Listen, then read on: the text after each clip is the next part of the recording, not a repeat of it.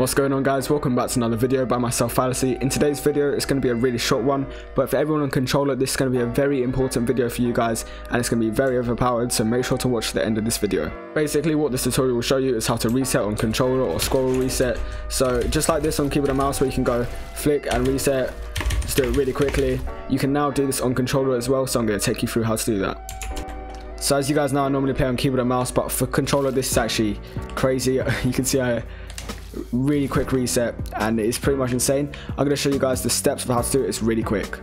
So first of all, you want to click the link in my bio. It will take you over to this, and all you have to do here is press go to site, and you'll see in the bottom of my screen Anti-Micro will come up, and you just want to get this in your folder. So you want to go, and when it's done, show in folder. Right, so first of all, before you get into anything, you have to do this on Fortnite as well. So you want to go over to the keyboard and mouse section, which is right here. Then you want to find where your edit button is, or where your edit button is. So reset building edit, I put that as mouse wheel down. You want to do the exact same thing as I've done there. So I'll make a scroll wheel reset basically, and so you can do this. And then building edit, I've put that as mouse wheel down as well, so you can see that just to be sure that's on both key buttons. Now once you confirm that, what you can do, you can actually go over to your desktop, and when you download, you should have an app there that says Anti-Micro, but I deleted it off my desktop.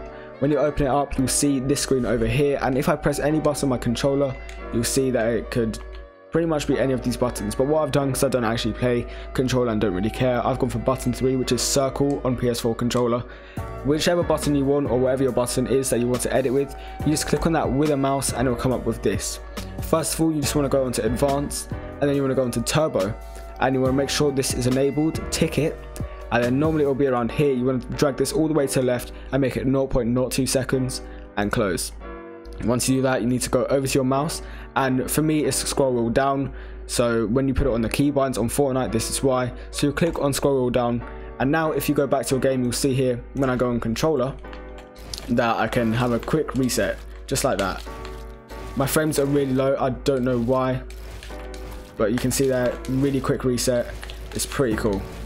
One thing I did forget to mention is if you close this as well, and you want to actually save your layout for when you ever go back onto your PC, you want to make sure it will say new up here, but I've changed it to go to on the sticks because that's what I am. When it goes on new, you want to go on that, and when it's highlighted, you want to press save.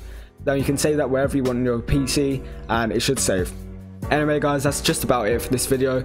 It was a really quick one like I told you guys, so make sure to follow those steps. Click the link in my bio, go look at that link. Also, a quick disclaimer is I don't know if this is actually applicable to use yet, or if it's actually against the terms of service of Epic Games or Fortnite, so I don't recommend going into a competitive match using this until I can confirm that it is with you guys. With that being said, there's absolutely nothing wrong with doing this in a creative match just with your friends, or if you guys do want to take the risk, feel free to take the risk in an actual game, because people might just think that you're on keyboard and mouse, just doing scroll wheel set on keyboard and mouse instead. So you might not get reported for that, but something to do with Epic Games may interfere, so just be very careful of what you do.